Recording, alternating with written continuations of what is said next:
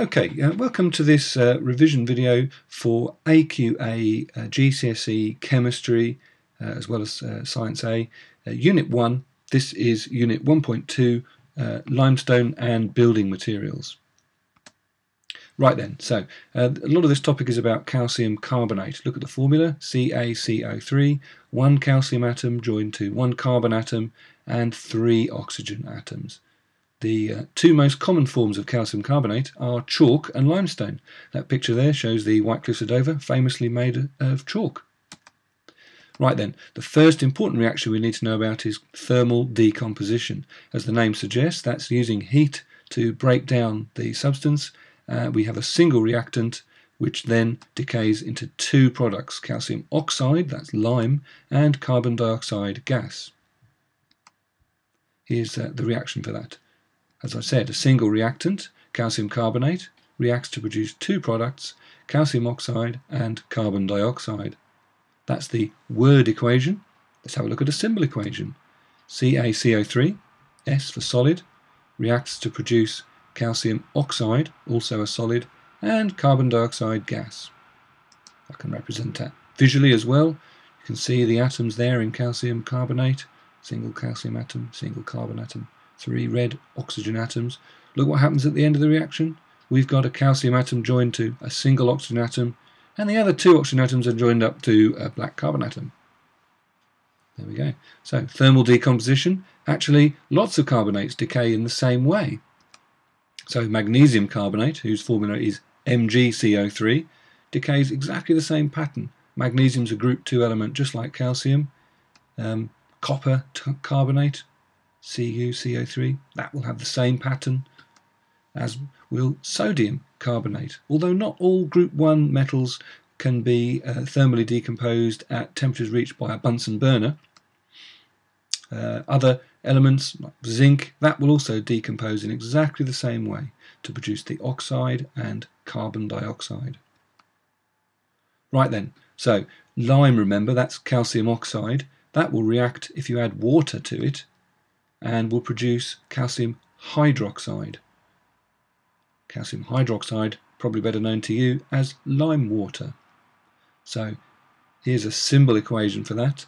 CaO, calcium oxide, a solid, reacting with water, H2O, a liquid, to produce calcium hydroxide, Ca in brackets OH2. So look carefully at that formula.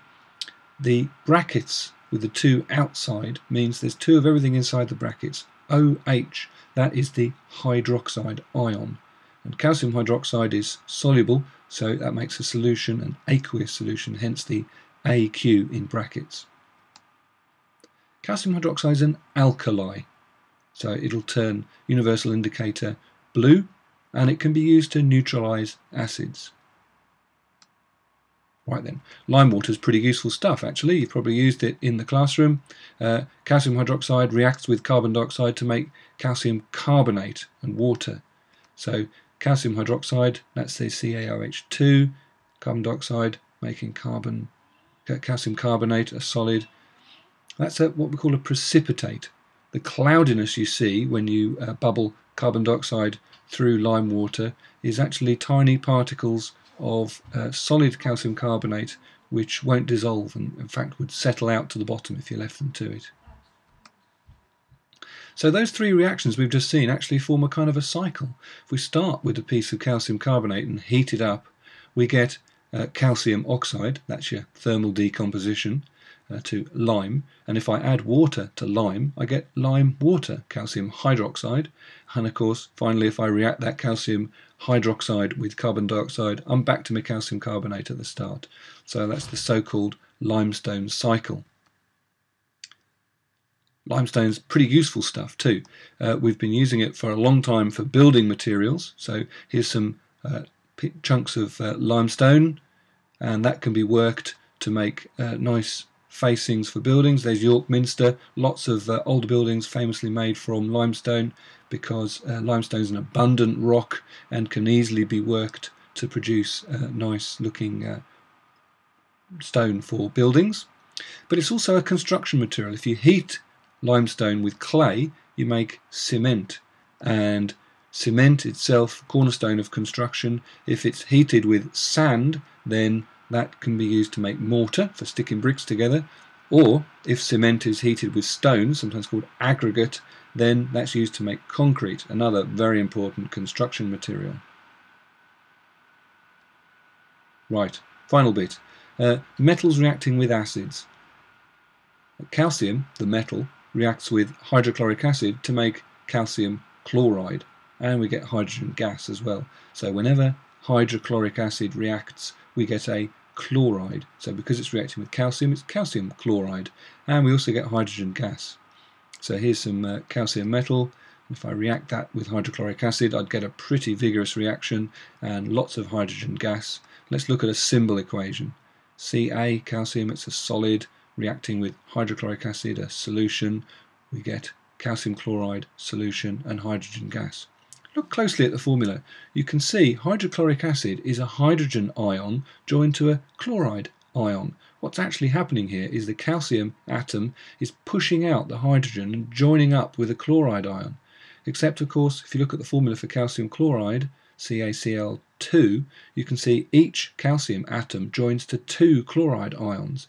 So that means it reacts with 2 hydrochloric acid molecules. So we need a big 2 in front there. So we've got 2 chloride ions to make our calcium chloride and 2 hydrogen ions to make our hydrogen gas H2.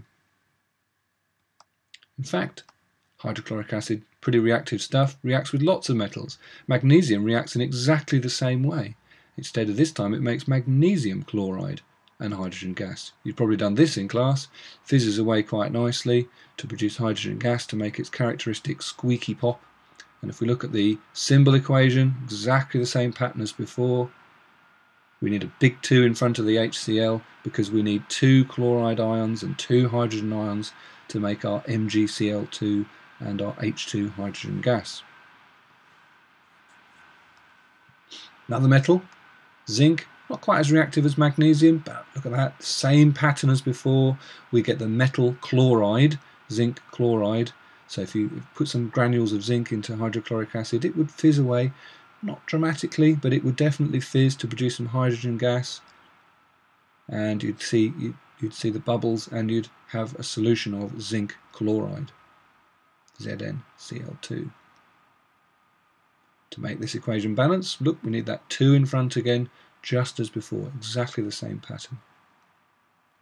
Now then, not all metals will react with acids. Copper is not a very reactive metal. Any metal that is lower down than copper in the reactivity series will not react. So copper, silver, gold, none of those metals react with acids. So we couldn't write an equation for that. If you put some bits of copper into some hydrochloric acid, they would just sit there and nothing would happen.